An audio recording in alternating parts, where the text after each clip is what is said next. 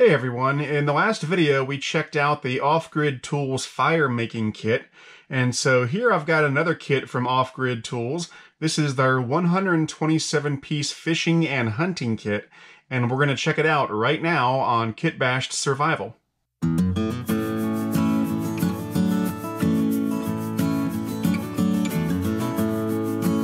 So I picked up this Off-Grid Tools fishing and hunting kit for about $30 on the Off-Grid Tools website. And they've got a listing of all the stuff in the kit. I'm not going to read it because it's pretty long and we'll go over it as I pull it out of the bag. Down here it says, proudly packed in the USA with domestic and imported components by Stanford Outdoor Supply. And then it's got their website, offgridtools.com. And just like on the fire kit, they've got a clear back to give you an idea of what's in here, although you can't quite see everything. All right, let's crack it open and see what we've got.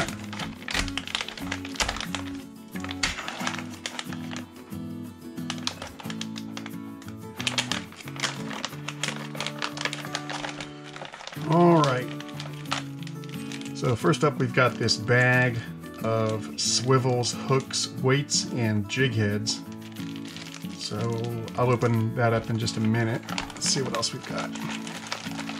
You know what? I'm just going to pour this out and we'll go through it.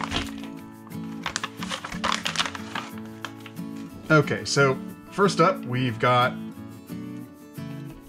some rather boring zip ties, but hey, you know, you might need it in a fishing or hunting situation. Always good to have. There's a whole bunch of uses for those things. Then we've got a couple of floaters. Not bad.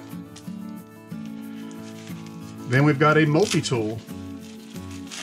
Something like this is going to come in real handy in a fishing or hunting situation. Really good that they included this. Now, I'm sure it's not as hefty or dependable as a Leatherman, but it'll get the job done. So we got the pliers, wire cutters, crimpers, got a Phillips head screwdriver there. Boy, this thing's really tight. There's the knife blade, which is not very sharp because I pulled it out like that and it didn't cut me. But it could be sharpened. And I think there's a razor blade elsewhere in this kit, so it doesn't exactly have to be the sharpest knife in the world. Then we've got a flathead screwdriver. And then we've got a nail cleaner and nail file. But I think these tools, you know, are going to be pretty secondary to the main pliers there. So yeah, not bad at all. And if you wanted a more reliable tool, you could probably replace this with a Leatherman Micra or a Squirt or a PS or something like that. It'd be about the same size and probably be a little more reliable long-term, but I think this is going to be just fine. Up next, we've got some grub lures. And they've got, looks like 5 without a tail and 5 with a tail. Not bad. Then we've got a stringer, a 6-foot stringer to be exact. Well, if you catch some fish, you're going to want to string them up, so there you go. Then we've got 100 yards of 8-pound test line. Not bad. Then we've got 20 feet of 50-pound test line. Then we've got 5 salmon eggs. Always good bait to have. Then we've got this bag that we already saw. I'm going to go ahead and open it up and we'll check out the contents. Lots of stuff in here.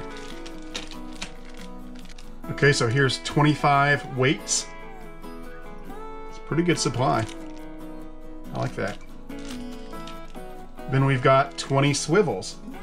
Again, a very generous supply. Then we've got our hook and jig head bag. So there are 4 jig heads and 30 hooks. And I'm sure the hooks are of varying sizes. I'm not going to pull them all out, but you can kind of see. It's a good assortment. Then we've got this. This is 15 feet of bank line. Pretty cool. And this, of course, is for bank line fishing from the shore. Now, I've never done bank line fishing before, so I'm not the expert in it, but if you wanted to do some bank line fishing, this is where you'd start. Pretty cool. And if you don't know what bank line fishing is, just Google it. One of these days I'll have to try bank line fishing when I'm camping next to a lake or something like that. Then we've got this. This is really cool. This is a yo-yo reel. I think it's so cool that they included one of these in the kit. So a yo-yo reel is basically a way to have automatic fishing where you can have this thing fishing for you while you're doing something else. So the way it works is that you tie it onto a branch that's hanging over the water, and then here's your swivel, and you put your bait on there, and then you pull it out like that, however long you need to pull it out, and you stop it like that. So let's say I've pulled out all this line and I put this in the water. I'll probably put a floater on it too. And then you hang it from the tree and it has that lock on it right there. And what that does is as soon as the fish pulls on it, it reels the fish in. Pretty cool. So once again, you pull it out, and when you've got it to the right length, you lock it down like that with that little tab. And then again, the fish comes along and grabs the lure, and it reels him in. These are really cool, and it's a great way to multitask while you're in a fishing or hunting survival situation. This thing does the fishing for you while you're off fishing with a pole, or maybe doing some hunting or setting up a snare trap or something like that. Very cool. These are really cheap. You can get a 6-pack of these on Amazon for 20 bucks, and it's a great thing to have in any survival kit as far as fishing gear goes. Really cool. Now we get to this bag, and we've got a bunch of goodies in here, so let's go ahead and open it up. Okay. So first up, we've got a straight edge razor. Always good to have. Then we've got 2 L screws. I imagine, among other things, you could probably use the L screws to hang up the yo-yo reel. And then we've got 1, 2, 3, 4, 5, 6 eye screws. So little eye screws like that. And of course, the intended purpose of these is to make a rudimentary fishing pole. So you get yourself a nice flexible stick of some sort, and you screw these along the length of it, and you've got yourself a makeshift fishing pole. And again, you can multitask with this kit, so you could make a fishing pole with this and be fishing on your own in one area, and then have this thing fishing for you in another area. And then we've got 5 safety pins. There they are. Always good to have those too. Now we get into some of the hunting stuff. So here we have some snare line, and this is really pretty good quality snare wire. It's not cheap snare wire at all. It's got a good thickness to it, good strength. So you could probably catch something of decent size with this snare wire. It's really not bad at all. Then we've got a slingshot, at least part of a slingshot. So we've got the bands and the place where you load the ammo. And I'm not a professional slingshot user, so forgive me if I'm using the wrong terminology, but you know what I mean. So basically what you would do is find yourself a good Y-shaped stick and attach these to the stick, and then you've got your slingshot. And, of course, if you're going to use a slingshot, you're going to need some ammo. So they give you 6 of these ball-bearing slingshot pellets. It's pretty cool. And then finally, we've got the instructions that come with the kit. And based on the fire kit, I'm sure these are pretty darn good instructions. So they've got hunting, how to set up a snare trap, making a slingshot, and then skinning small game. And then they've got all the fishing instructions here. So they've got where to fish, bait, yo-yo reel, setting a trot line, making a fishing pole, and then various fishing knots.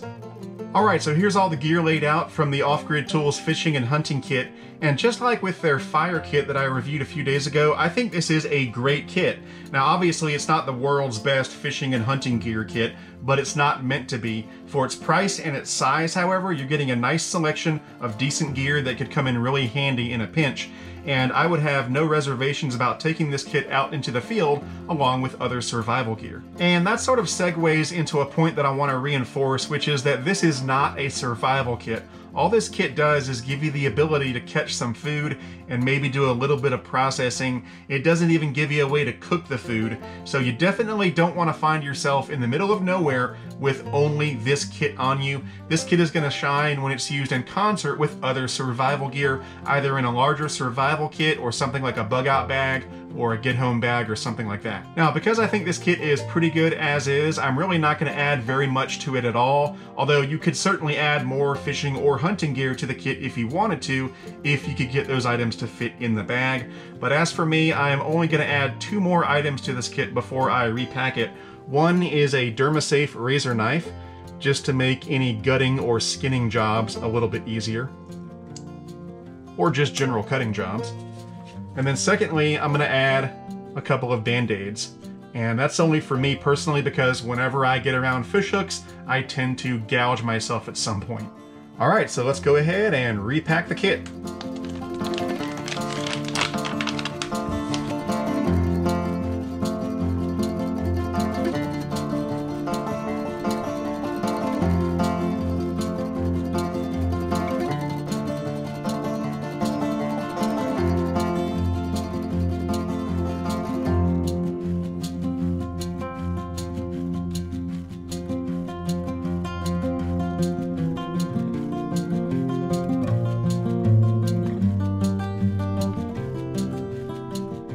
So there you have it, the Off-Grid Tools 127-piece fishing and hunting kit. I think this is an excellent kit. I really can't find anything bad to say about it at all.